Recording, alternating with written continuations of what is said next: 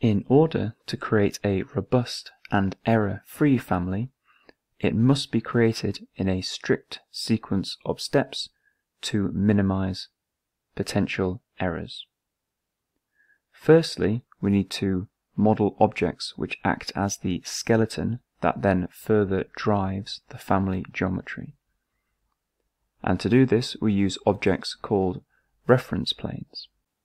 These are invisible 3D planes that are drawn perpendicular to the view you are currently in, which in this case is a floor plan view. I can see that there are already two reference planes placed inside this family, and where they meet in the center is the placement point of where they will be located when you click to place the family in a Revit project. We will look at this later. You need to consider when first developing your family as to where you want the placement point to sit and how you want the geometry to change in relation to that point. So for example, if your family is likely to be placed in the corner of a room, you would want the placement point or origin to be at the corner of the room, and your family would extend, for example, to the bottom right. Or if you wanted the family to be placed in the center but adjacent to the wall, you might model it equally around the vertical reference plane but extend downwards. For our dining table, it will be centered about its width and its depth, so the placement point will be in the center of the dining table. I now want to start creating some reference planes for the outer edges of the dining table. So firstly, I will go to the Create tab, and in the Datum panel, I will select Reference Plane. I will now draw 4 reference planes, 2 for the depth and 2 for the width.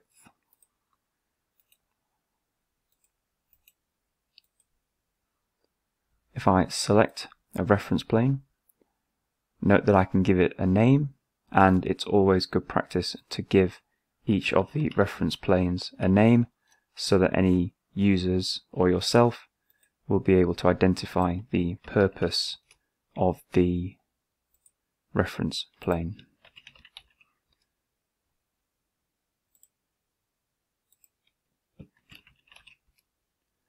Like so. So this will be the rectangular geometry of the dining table that I'm going to create. If I go to my front elevation, I also want to create a height. So therefore I will go back to the Create tab, select a reference plane, and just draw a reference plane horizontally.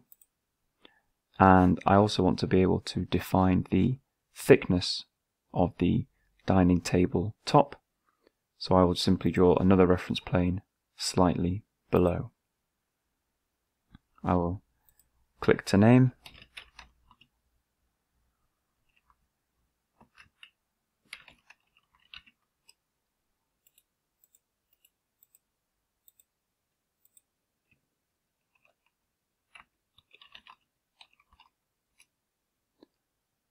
Like so. Now that I've created some basic structure, or the skeleton of my family, I can start to begin to add parameters and dimensions to be able to specify the exact distances and size of the family.